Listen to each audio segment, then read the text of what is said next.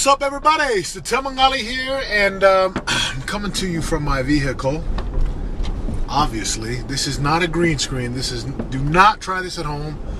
I am a trained professional. Look, I want to leave a message with you today. It's powerful, and it's been popping up on my radar lately because I keep hearing so many people mention and talk about this. So this is what the message is. Back in 2006, I met an individual who was a huge mentor to me, very instrumental in helping me change my life and change my mindset. Now, I believe I've always had a pretty good mindset and a positive attitude. But this individual, much like Robert Kiyosaki or Napoleon Hill, huge difference in my life. And he taught me this principle. And he said, Setema, you can choose to be one of two people. You can choose to be a contributor, or you can choose to be a taker. And he said, if you're a contributor, that means you are an agent to act. If you are a taker, it means you're like a victim who is to be acted upon and then to complain. So it's this very idea of being a victim that I want to talk about.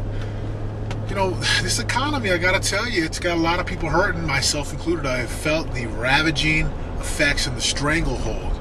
I feel like I'm an MMA fighter, like in the cage with the economy, and sometimes it's got me into this, triple chokehold, or I'm not sure the names of it. But you know what I mean, right?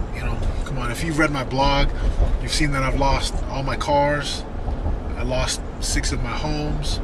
I sold everything. I sold my Triton keyboard. It's like the Lamborghini of keyboards, right? My Takamine guitar, oh, my sweet guitar.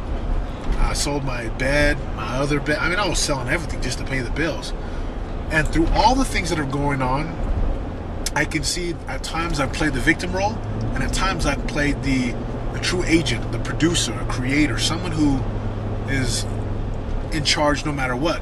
A great book, highly recommended. It's by Viktor Frankl, called Man's Search for Meaning.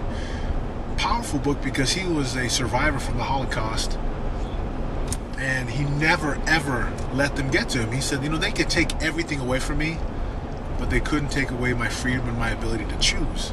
So I want to leave you a powerful message, something that I've learned over the few years, and this is how to tell if you're a victim, if you're playing the victim role, and you might be even blind to it. And here's how powerful the message is. So, clue number 1, right? Success leaves clues, so do victims. Clue number 1 is that victims play the blame game. They blame, right? Blame everyone. They blame. It's the alarm clock that didn't go off. I'm a Polynesian. It's the color of my skin. It's the neighborhood that I grew up in. Oh my gosh. It's my upline's fault. It's my downline's fault. It's the person at the gym's fault. Well, of course, everyone wants to blame their mom or dad. It's my parents' fault. I love you, mom and dad. Never blame you. My parents' fault. It's my brother's fault. It's because my parents got a divorce's fault. It's because the cop pulled me over and was a jerk's fault. Come on, the blame game. And you can blame, and it's easy to play this game. Clue number 2 is that these victims, they rationalize and they justify. They say things like, well, I really didn't want the promotion after they didn't get it, right? Or I don't care about winning. They're an athlete. I don't care about winning. Are you kidding me? Or, well, money's not that important. Are you kidding me? Look, if you said your wife's not that important to you, would she stick around? So they rationalize and justify. And are you blaming other people today? Are you blaming the economy? Are you pointing the finger of blame for why your life is not better? Why you don't, are not as healthy? Haven't signed up as many distributors?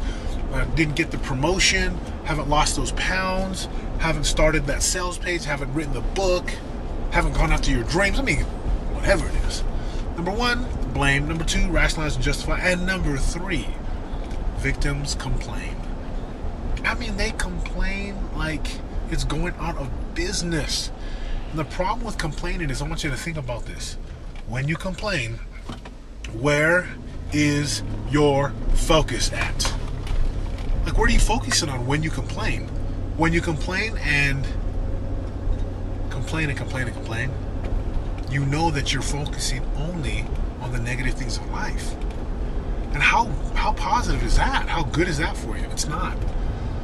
So if you find yourself blaming other people and blaming the current circumstances and blaming anything else, or justifying and rationalizing why your life should suck, or why you should be miserable, or why you should be overweight. Like, for example, right, I'm at the gym with my buddy, and I'm talking to this father. He's probably 40, and he's got a son who's training. And he says, you know, he's like, man, you look like you can still play. And I'm like, thank you. And I said, you know, what's going on with you? And he said, you know, I had an ACL injury a while ago, and, you know, it's just so hard. It's just so hard. And I'm thinking, you had an ACL injury. Like, who hasn't had an ACL injury that's ever played sports? And yet he uses that as a crutch, as an excuse of why he should be overweight and fat. I talked to another guy at the gym who's like, yeah, I hurt my knee and I can't run, that's why I'm so heavy. Like, there's no such thing as swimming. Like, there's no such thing as eating healthy. I mean, come on, dude. Quit making excuses and blaming your knee and blaming why this happened. Dude, stop it. So that's how you can tell where you're at. Now, how do you overcome these things? Very, very powerful.